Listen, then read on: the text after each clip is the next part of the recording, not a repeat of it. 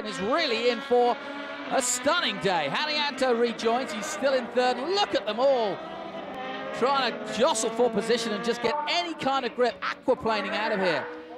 And that's Daddy Haryanto, Rio's father. He too has been an accomplished racer in Indonesia. And Kushlani's gone off. They are dropping like flies here, but I think mainly due to the conditions. It really is that tough out there. So even the best are making mistakes here. Back with Kushlani, he's already been off once for Team E-Rain.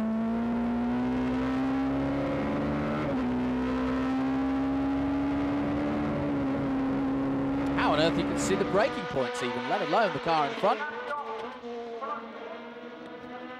And Agosabi goes off too.